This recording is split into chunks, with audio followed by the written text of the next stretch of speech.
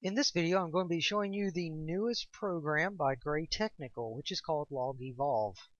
So, once you go to the website and you have downloaded the free trial of our program, you can go ahead and install it, and that's what I'm going to be doing right here. Now, I have actually set up my computer to give this error message right here whenever you go to install. And what this is it says that you do not have administrative rights to install a program. So, if you get this error, all you need to do is right click on the program and go to Run as Administrator. And as you can see, we have a new window right here that's asking us to install. So yes, we would like to install. So what is Log Evolve? Well, Log Evolve is a software that you can take any kind of graph or data that is a JPEG or any kind of image or even PDFs. For instance, these right here. You can see that we have graphs, and say that you just have an image file. You do not have any of the actual data that you can use that you can input into other software. Well, Log Evolve will allow you to impose a graph over top of these images and then trace out the values so you can have the data from it. It is a Graph Digitizer. So I'm going to go ahead and go back, set all this up, and I would like to create a desktop icon and install. Now, this software is a very low-key software. It does not require very much resources or anything else, actually. It will run pretty smoothly on any software, well, any computer. For instance, if we go into the program files, you can see exactly how large it is. Okay, you can see that this whole program is just 7 megabytes in size. So I'm going to go ahead and open this up.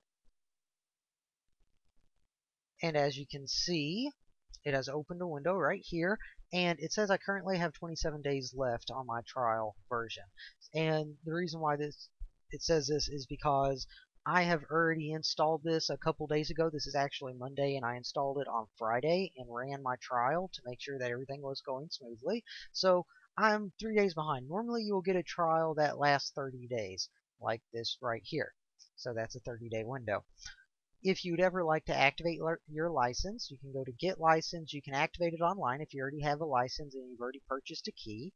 Or you can go to the offline registration and you can plug in your license key right here to generate an offline license activation. So right now we already have the trial in, so I'm going to go ahead and go to Continue. And we now have Log Evolve brought up right here. So the first thing that we want to do is we want to go to File and Open, and as you can see you have different options such as Image, Project, or PDF. I'm going to go ahead and open Images because I've already shown you some of the images that we had. Okay, as you can see we have these graphs right here that are currently JPEGs. We can select multiple ones such as the JPEGs with the E in it, PNGs which we don't have any. We have a few GIFs, TIFF images, we have those. We don't have any bitmap images in there right now, or we can view all files. So I'm going to go ahead and I'm going to pick something fairly simple. We'll go back and we'll do multiple ones so I can show you, but I'll just pick this one right here. It's a fairly simple one to load up. So I'm going to zoom out here, and I'm zooming out with the mouse wheel. I'm just rolling backwards. You can also zoom out by clicking here, and you can zoom in, or you can zoom out. And this number that is below it will specify how fast that you want to zoom. Alright, now I'm zoomed out, and what I want to do is I want to be able to see all the graph. Now if you notice that your graph needs to be rotated, all you need to do is click down here to this rotate button, and you can rotate your graph or image based upon a percentage, which will show up right here. So I'm actually going to put that back down to 0. We have right here that our graph loaded, which I'm going to go ahead and line that up so you can see that. I'll hide that back. If we want to do any photo edits to this, such as brightness or editing, we can just by adjusting the brightness. And as you can see, it changes the brightness there. Sometimes it makes it a little bit easier to see. I'll explain what this window right here is in a minute. Now, if we want to crop, we can crop this image as well. So say that we only want to show this much of the image. We just click the crop button, drag and out the window that you want to crop, and select it down. And there you have a cropped image. We also have other effects which would not be very useful for this image right here. I'll go ahead and show them all so you can see. We have a sharpen tool which will sharpen up the image. I don't know if you could tell much of a difference.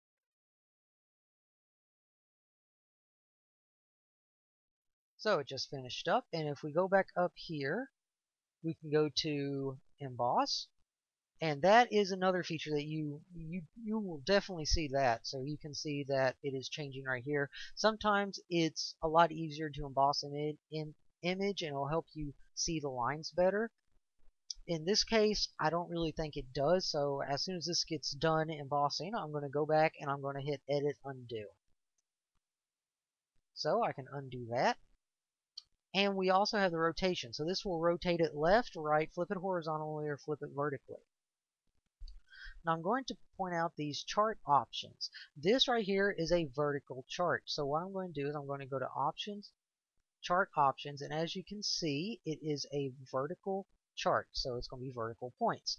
I already have that set up right there to the default, which is vertical points and reverse Y, which means that the 0 for the y-axis will start at the top. The same with this log. So we have all that set up. If you'd like to change that, which I will later on the next chart that we digitize, you can.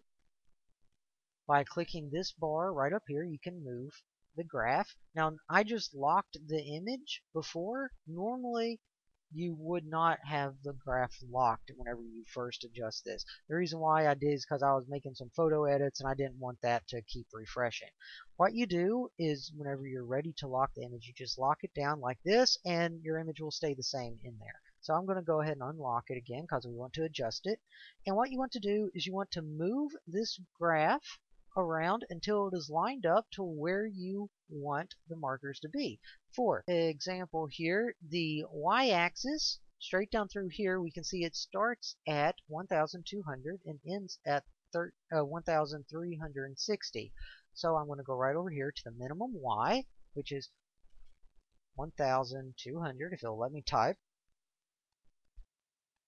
Alright, and the maximum y is 1,360. And as you can see, it's already adjusted that right there. So the minimum x, I'm not really for sure what that is on this graph, so I'm going to leave it at 0. I'm going to put the maximum x at 100. Alright, now you can see that this graph is already adjusted. Now what you want to do is you want to make sure that your graph lines up with the image that's behind it. So I'm just going to click and drag these over, make sure they line up. So we got the x-axis lined up pretty well. I'm going to go ahead and drag this down so we can line up the y-axis. And there's also a move button down at the bottom in case you need to move the graph up higher than what you are visibly seeing. So I'm going to move that. Let's see. So our graph right now, it starts at that and ends right about there. So that is pretty spot on.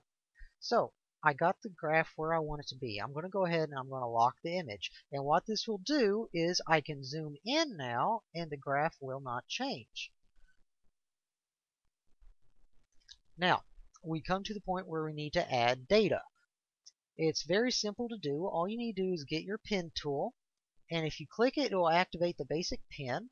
If you get the arrow down, it will have individual pen options. So the first pen will just add points wherever you click, or if you have the mouse button held down, it will add points automatically. Very helpful in case you have a tablet hooked up. You can just trace right over top of the lines and it'll add points for you. The add pen will, in case you have 2 points. Let me just go ahead and show you that. I'm going to activate the regular pen. I'm going to click a point and I will click a point right here. As you can see, it drew a line for me, and we have the points associated right over here to the right. So if we want to add points in between those 2 points, we can go to add points. And what it'll do is it'll pick up if it's a vertical chart, horizontal chart, and whenever you click a point, it'll add a point in between those 2 selected areas. So let's say that you accidentally make a point. So let's say I make a point over here. I don't like that. Well, I can go back in and I can go to pin sub, which will remove 1 data point. And I can click that and it's gone. The other option that we have here is a pin sub selector. So what you do is you select the point that you'd like to start and the end point, and it'll come up and say, do you want to delete all the points in between? And you hit yes. And as you can see, all the points in between have been deleted. So I'm going to go back. I'm going to delete those. And I'm going to start this with a mouse down. So I'm going to just click the pen tool. I'm going to start by clicking and I'm holding down the mouse. And as you can see, it is adding points for me automatically as I go with the chart. Now you can do the chart conversion like this, or you can just click to add points as you go. Either way is fine. The more points you have, the more of a realistic translation you will have of the data, because more points will allow you to be able to graph more areas. So we have that area. We can go ahead and scroll down here and keep going with the graph. Now I am not speeding this recording up at all. This is real time. So as you can see, it is adding the points fairly quickly. I'm actually doing this with a mouse. I do not have a tablet hooked up. However, I have tested this with the tablet and it works much smoother with the tablet and a pen.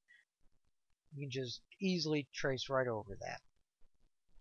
And I'll just add one more point right there.